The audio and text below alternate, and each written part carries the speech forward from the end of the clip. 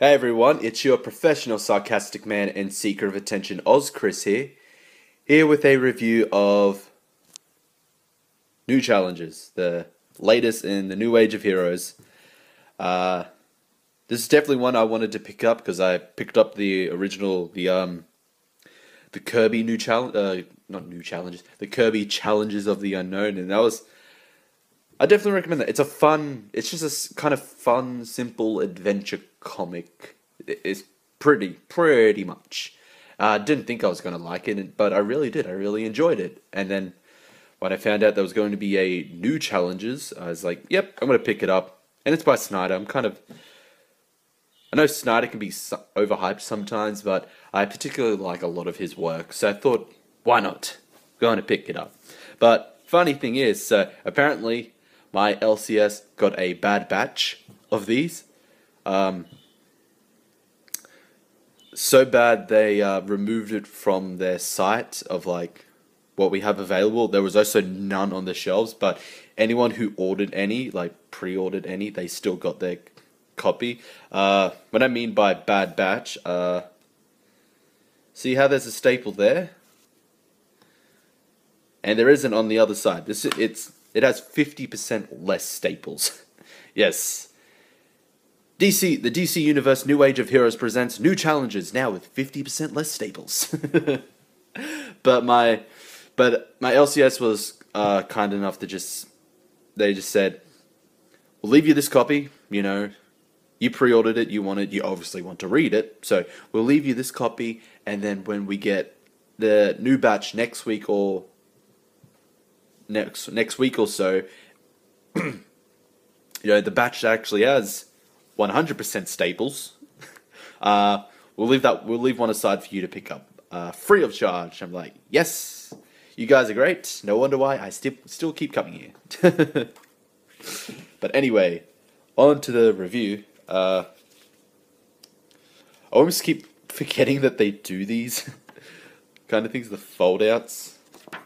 Does this fold out? Yeah, it does. Hey, we got a bit of sideways, like a leg, crotch, half a body, and an arm. I'm guessing that's from the unexpected, and anyway,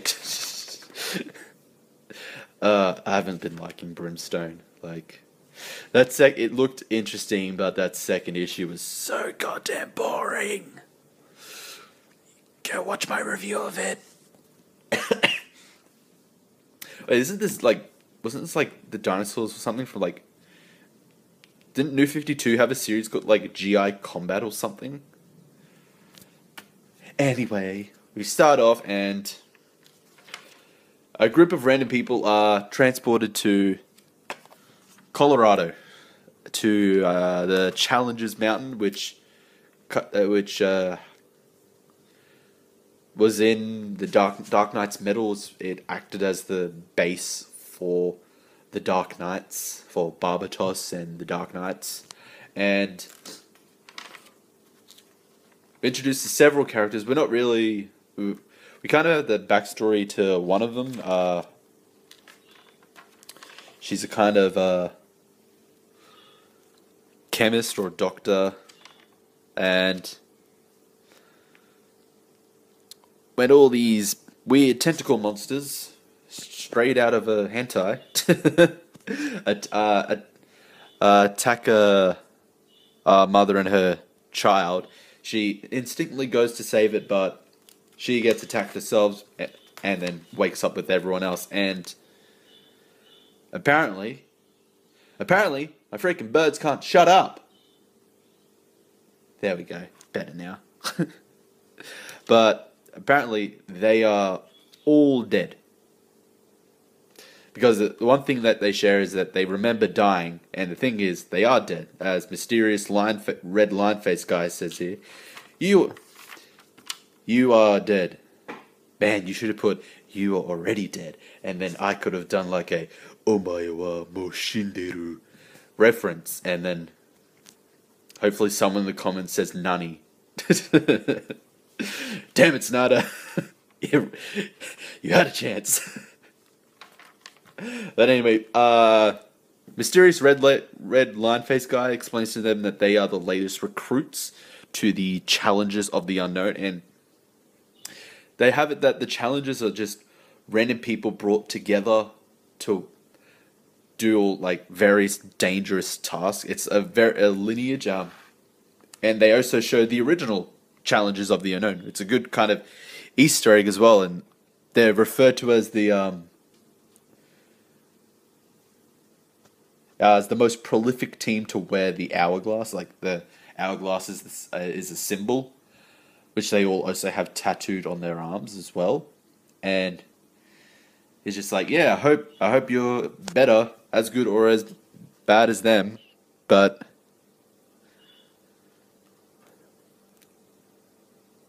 and I do like they kind of take the concept of borrowed time. If you've read the challenges of the unknown, they always say like they run on borrowed time because they are going into dangerous, almost suicidal missions. So they always don't expect they will come out of it alive. So they always say they're running on borrowed time. So they've taken that slogan, they've taken that concept and put it literally. So because they actually are dead, they're being kept alive by like the tattoos on their arms of the hourglass tattoos. And when they go outside of the base, they are on borrowed time. They have a set time they need to complete a mission, or else they will die. Like, time will catch up to them, their deaths will resume, and they will die, as kind of shown by one of them, but I'm not going to show it. But they get a new member, the rest of them all accept the task, and it involves a weird octopus lobster. But anyway,